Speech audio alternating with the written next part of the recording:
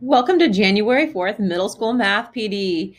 You are currently looking at the agenda for the day, and I just kind of wanted to walk you through how this day is going to flow. Most likely, you have already seen the presentation over exemplars. That's how we're going to start our day, as one big group in the cafeteria talking about exemplars.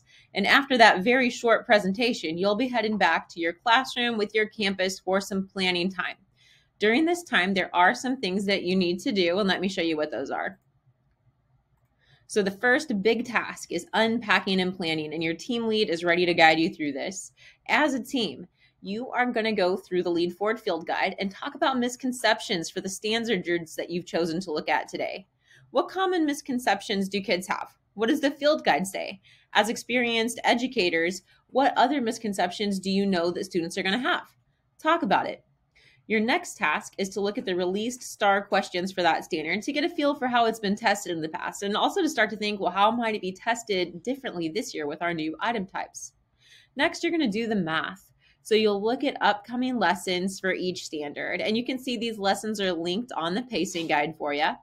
And we talked about exemplars earlier, right? So as a team, as you work through these lessons, keep in mind that one of your jobs is going to be to make an exemplar. So you're going to choose a piece of the activity or maybe a STAR problem that you're going to include in your lesson. It could be your exit ticket for that day, but it would be a piece of content that's important that you want to be sure the students master. And as a team, you're going to work together and make exemplars or an exemplar for that piece of student work. So and your exemplar should show what would ideal student work look like. And remember, when we do exemplars, we don't want to define one right path to the answer. Instead, we want to encourage multiple paths to the right answer, but we want to show, hey, this is what high quality student work looks like on this type of activity or with this type of problem. So you guys are going to create an exemplar together.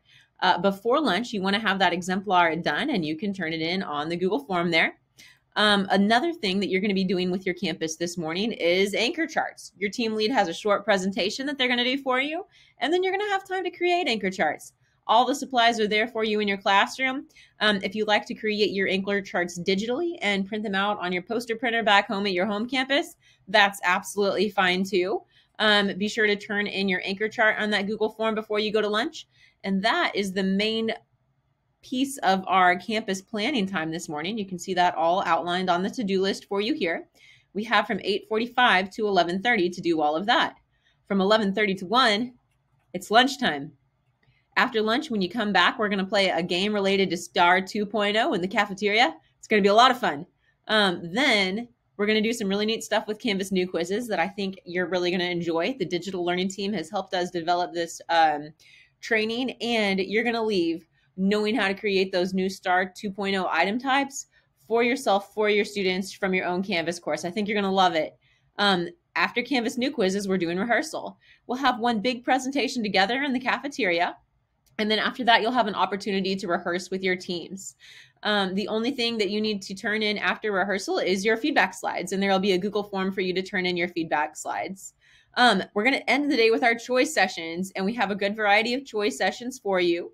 We've got Discern, Dimension U, a discussion about wellness and emotional health for teachers, and also some Canvas for the math classroom. So I know you're going to enjoy those choice sessions.